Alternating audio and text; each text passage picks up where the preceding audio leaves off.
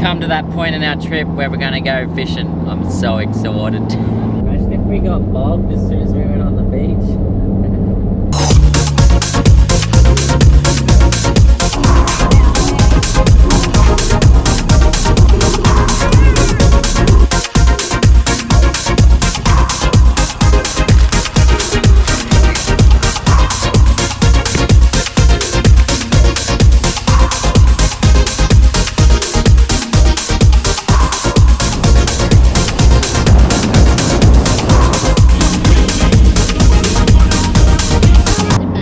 Picture this, sitting by the beach finally with a campfire. With the sun going down, sleeping in the canopy. Yes. A warm campfire on a cold night. It won't be so cold. Oh, she gonna be cold. I think it's around 6 degrees at night. That's right, we've got a thick blanket and a sleeping bag trapped in that. So we've had a bit of a dilemma. We were heading to the Coorong from Berry, which was about 3 hours, but I realised I hadn't bought my second fishing reel. Got another rod there with no reel, and I thought that I didn't want to fish for the mulloway with just the one setup. So we've actually been trying to work out where a tackle shop is, and there's kind of been nothing at all. We've been sitting on the side of the road for half an hour trying to pick a place that's near the Coorong, but not like hours away from where we need to be. So we couldn't find a tackle shop that was near Coorong, so now we're heading to Adelaide. We've tried a few servos along the way, and nah, no good. We do want that second reel, so we just decided that we're going to do it. We've found a camp. We're going to camp out. We'll give you guys a look at the spot when we pull up, and then wake up in the morning and grab that second reel and grab some bait, and we'll be into it. We're officially in buttfuck nowhere. We just hit a gravel road. We're coming up to where we'll be staying. Whoa! Where we'll be staying the night.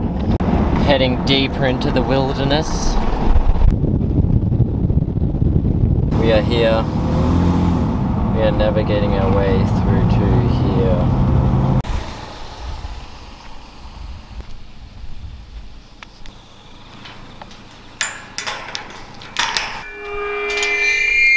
Bit fucking creepy, not gonna lie.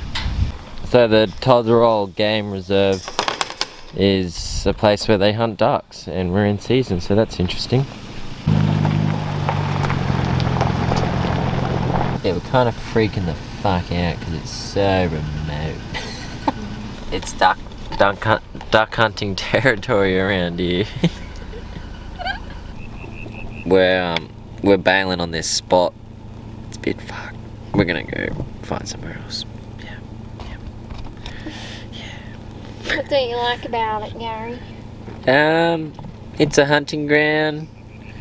We'd be fine if we got here in daylight, but just the fact we're in the middle of the night and we don't know where we are, we just sort of be a bit safer if we could, you know, see something that isn't a hunting ground.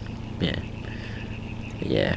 It's just some tracks weaving around wetlands with ducks quacking, and then you can see signs like this which says I just swallowed a bug. Oh, which says, what's it say? I don't know if you can see that. Bay 7. What's that? Bay 7. Get your guns loaded. Yeah. We just went past base 6. We thought it was a campsite kind of thing, but no. Holy mother of cock. Just been going around in circles. We're filling up.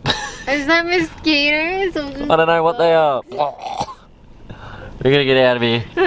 We're gonna go find somewhere safer. We can't lock ourselves in the canopy, so we want to find somewhere a bit less fucking dramatic. I think we're not bitches. This is fact. So we've just camped at Frank Potts Reserve instead of the game punching place. I think we've got some pretty typical South Australian weather. It's cold, it's rainy, it just looks grey. Fingers crossed it clears up.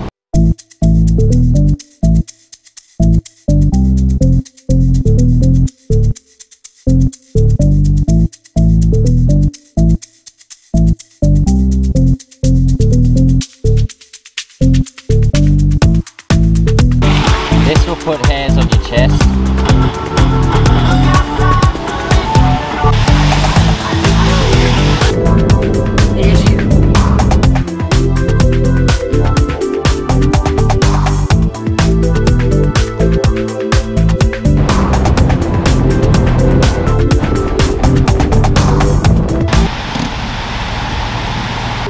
We're just gonna get our fishing reel and some line and then head to the Coorong. Alright.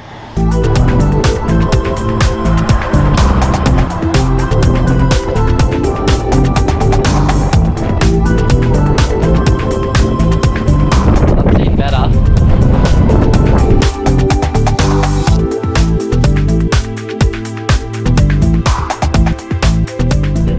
So we're just passing Lake Albert. It's a part of Lake Alexandra, which is where the Murray River meets the mouth.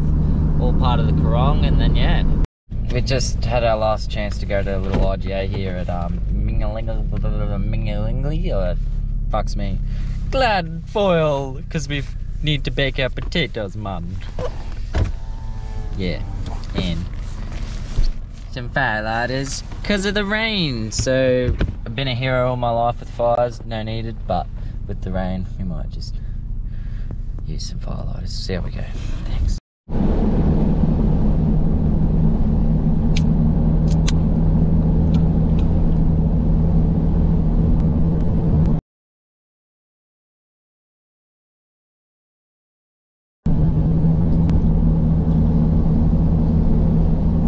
So what happens is the mulloway come up from somewhere. They spawn out the front of the Murray River mouth. So Alexandra Bay out the front of that, where the Murray River mouth meets the ocean, is just in front of the Coorong. And then the fish breed out there in the deeper water behind the breakers, and then all the little mutts come in and take refuge in the Coorong and feed up and get bigger, and then they move out to home, straight back to the beach. And then when they're in the Coorong, the commercial netters super trawl them, and yeah, they have a fuck all chance of surviving. So the last remaining ones get fished up. yeah, so hopefully they still exist.